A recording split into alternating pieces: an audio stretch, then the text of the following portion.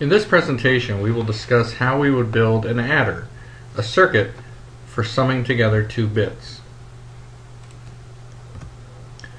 Suppose we wanted to create a circuit that would add two bits together. How would we do it?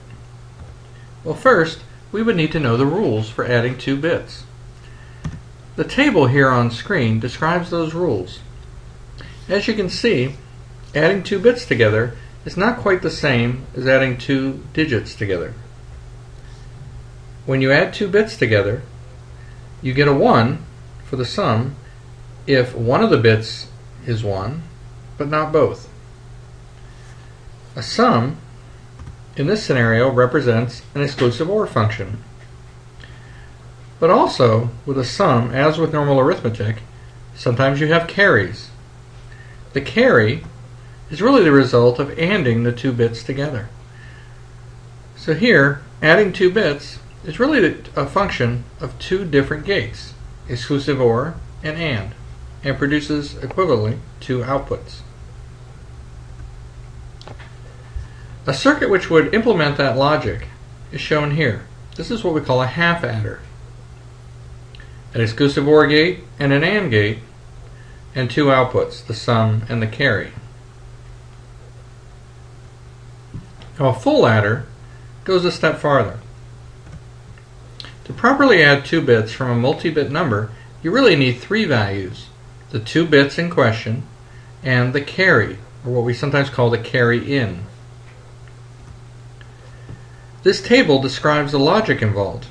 You would necessarily have three inputs: bit 1, bit 2, and the carry in. And as a result, you would have two outputs, a sum and a carry out. This is a more complex circuit than a half adder. This diagram here shows a circuit for a full adder, and as you notice, it has 5 gates: 2 exclusive OR gates, 2 AND gates, and 1 OR gate.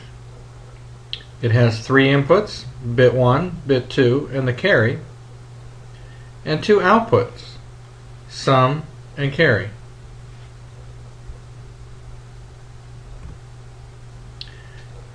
If you think about it, a full adder is really 2 half adders that are used to properly construct a full 1-bit adder circuit, or what we call a full adder.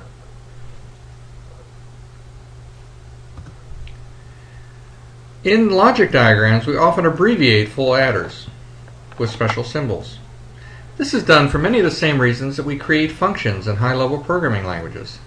We do it to hide detail and allow us to focus on using it as a building block to construct more complicated circuits. This is very important in programming and in circuit design. It's a form of abstraction that allows us to concentrate on the high-level details. This image here shows an example of how a full adder is often represented in a logic diagram.